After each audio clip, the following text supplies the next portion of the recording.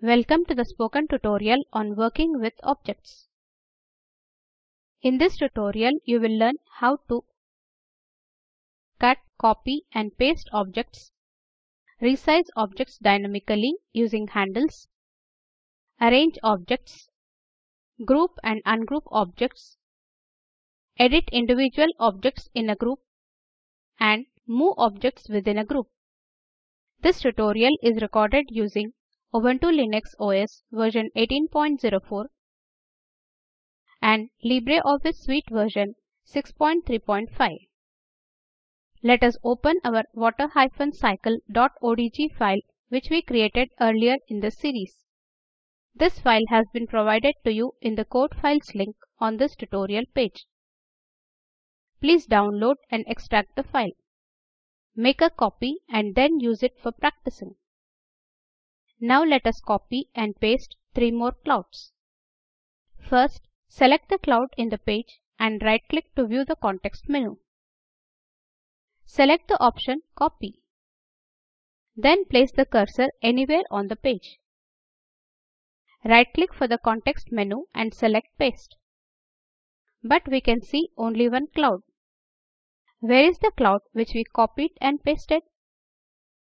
The copied cloud has been pasted on top of the original cloud. Let us select the cloud and move it to the left. Now we can see both the clouds. Let us create one more cloud in the same manner. Select the cloud. Right-click and select Copy. Again right-click and select Paste. Now select the copied cloud and move it to the left. We can also use shortcut keys to make copies of objects. Ctrl+C to copy an object, Ctrl+V to paste an object, Ctrl+X to cut an object. Switch back to the draw file. Select the cloud and press Ctrl and C keys together. The cloud has been copied. To paste, press Ctrl and V keys together. Now select the cloud and move it to the desired location. Press Ctrl and S keys to save the file. To avoid accidental loss of work, set the automatic save option. That way your changes are saved automatically. Now let us see how to resize the arrow object. First select the arrow object and move the cursor very slowly over one of the handles. A small transparent arrow with a square beneath appears at the cursor tip. Now press the Shift key on the keyboard. Click the left mouse button. Using the arrow's handle, drag it down and release the mouse button and the Shift key. It is much easier to resize line and arrow objects if you press the Shift key. If you don't, then the line and arrow will not be straight. Let us undo all the changes we made for the arrows. Resizing using the handles of an object is called dynamic resizing. This means we do not use exact measurements. We will learn to exactly resize objects in later tutorials. Next, let us increase the width of this rectangle object. Select the rectangle, grab one of the corner handles by clicking the left mouse button. Press the Shift key on the keyboard and drag it upward. Look at the status bar at the bottom of the draw window. Note that when we resize the rectangle again, the dimensions change. The status bar shows the change in position and dimension of the object at the bottom. Now let's arrange the clouds and the sun as shown here. Press Ctrl+S keys to save the file. To identify the clouds, let's number them 1, 2, 3, 4 starting from left to right. To insert the numbers, let us select the first cloud. Double-click and type 1. Similarly, number the other clouds too.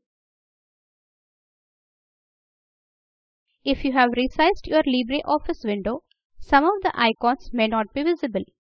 In that case, click on the double arrow icon at the end of the toolbars to see the hidden icons. Now let us select cloud 4 and overlap it over the sun. To send it behind the sun, click on the drop-down next to the Arrange icon on the standard toolbar and select the Send Backward option. Send Backward sends an object one layer behind the present one. Now let's select cloud 3 and place it such that it overlaps above the sun. Then send it to the back of the sun by following the previous steps and select Send to Back. It now becomes simple to arrange the clouds as shown in the slide, isn't it? Let's select cloud 4 and bring it to the front. To do so, follow the previous steps and select the Bring to Front option. Bring to Front brings an object to the first layer. Then select cloud 3 and bring forward.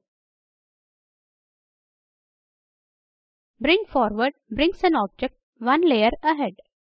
Now select cloud 2 and place it overlapping on cloud 1. The clouds are now arranged as shown in the slide. Next, let us delete the numbers from the clouds. To do so, select the cloud and double-click. Then select the number and press the Delete key on the keyboard. Similarly, remove the numbers from the other clouds too. Press Ctrl S keys to save the file. Let us add trees like the one shown in the slide to the water cycle diagram. We shall draw a tree using split arrow and star explosion objects. Let us add a new page to this draw file. To do that, on the menu bar, click on the Page menu and then click on New Page.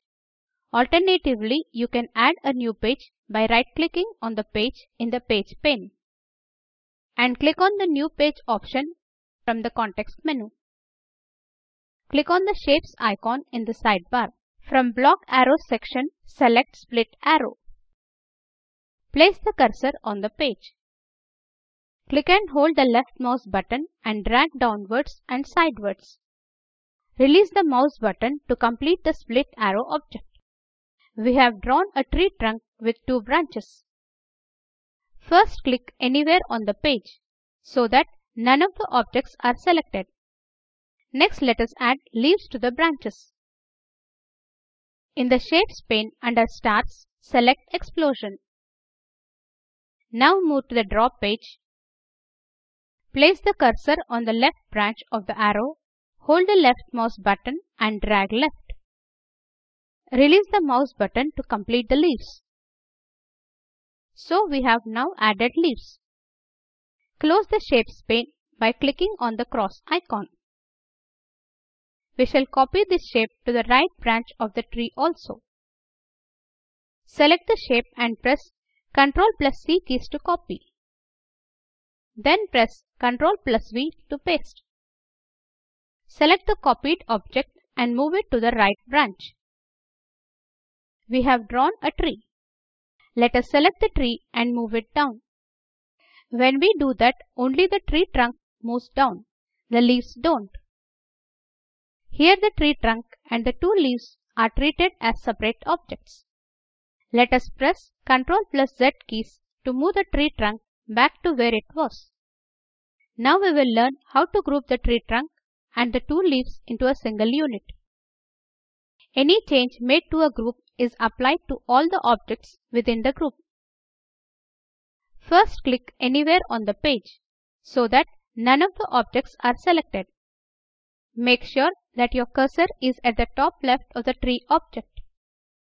Now press the left mouse button and drag to bottom right so that all the 3 objects of the tree are selected. A dotted rectangle is seen. Ensure all the objects of the tree are selected within this rectangle. Then release the left mouse button. Click on the page so that none of the objects are selected. You can also select 2 or more objects by pressing the Shift key and then clicking on each object. Right-click on the object. From the context menu, select Group. Now click on any object in the tree. The handles appear as if they are part of a single object. These objects are now treated as a single unit.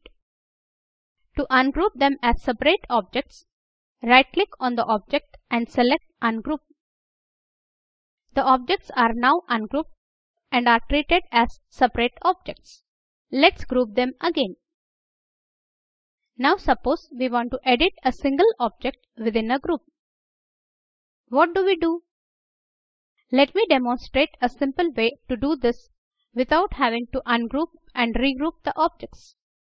Select the group and right-click for the context menu. Select Enter Group.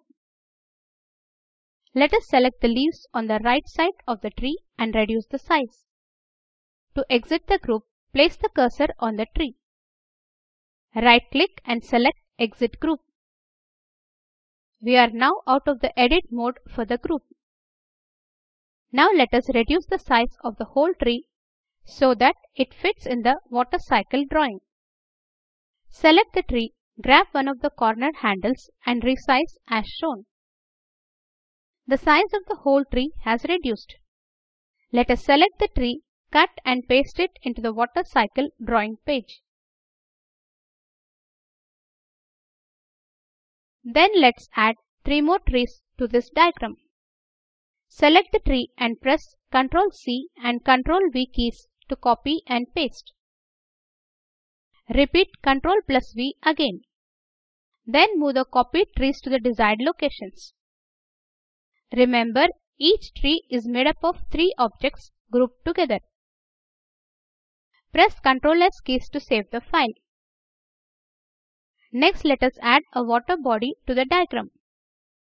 To give the effect of water, we will add a triangle next to the rectangle and then add a curve. Click on the Shapes icon in the sidebar. Under Basic Shapes, select Right Triangle. Let us draw it and place it next to the rectangle. Click anywhere else on the draw page to deselect the drawn object. Now let us draw a curve filled with color to show the movement of water. In the Shapes pane, go to the Curve section. Select Freeform Line Filled option. Then place the cursor on top of the triangle, hold the left mouse button and drag it down. Let us adjust the curve so that it looks like flowing water. The triangle and the curve together create water. So let's group them as a single object. By holding the Shift key, select the right triangle and the curve objects. Right-click and select Group. We have now created the basic objects in the water cycle diagram. Save all the changes and close the file. This brings us to the end of this tutorial. Let us summarize. In this tutorial, we have learned to cut, copy, paste objects, resize objects dynamically using handles, arrange objects, group and ungroup objects, edit individual objects in a group, and move objects within a group. Here is an assignment for you. Open mypractice.odg file, add a page, create this picture on your own. On a new page, draw a circle, a square, and a star and place them as shown. Select each object and apply each option from the Arrange menu. Check how the placements of objects change for each option. Now place the objects as shown and check the Bring to Front and Behind Object options. The video at the following link summarizes the spoken tutorial project. Please download and watch it. The Spoken Tutorial project conducts workshops using spoken tutorials and gives certificates. For more details, please contact us. Please post your timed queries in this forum. Spoken Tutorial project is funded by the Ministry of Education, Government of India. This tutorial was originally contributed by Desicrew Solutions Private Limited in 2011. The script for this tutorial was written by Nikita Misal from IIT Bombay. And this is Madhuri Ganpati along with Spoken Tutorial team signing off. Thank you for watching.